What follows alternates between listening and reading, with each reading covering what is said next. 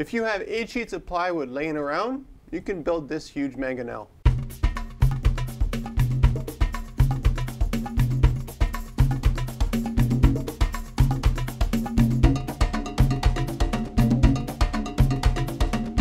A few months ago I designed this mangonel here that relies on the elastic twisting to generate the power.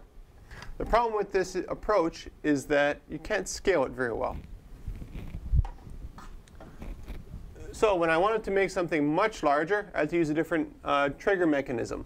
And as you can see, it's much more powerful. All right, let's see how it was made.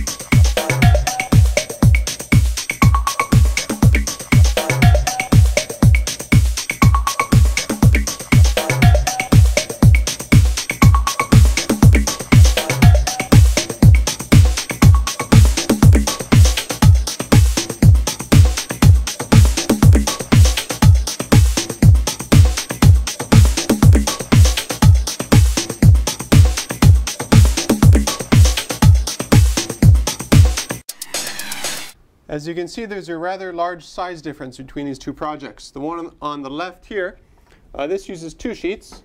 This one uses 8 sheets.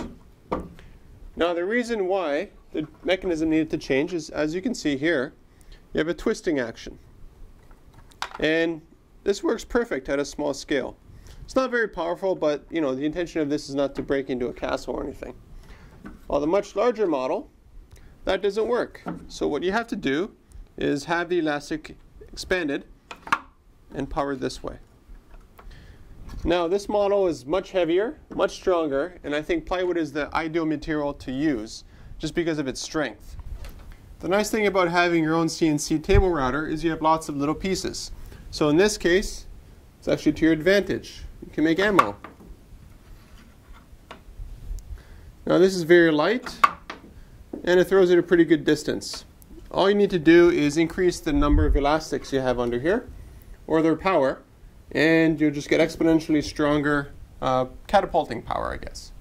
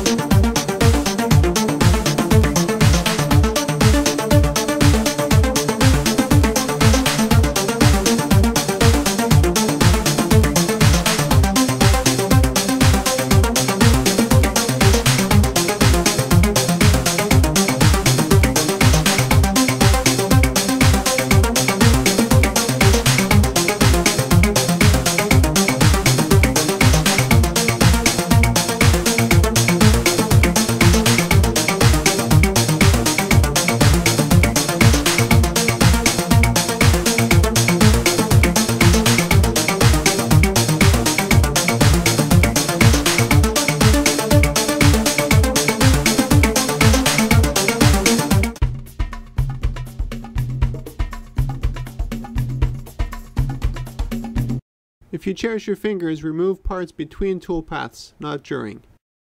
The nice thing about plywood is that you can do basically anything with it, as long as you use your imagination and you get your plans from woodmarvels.com. I'll see you in the next video.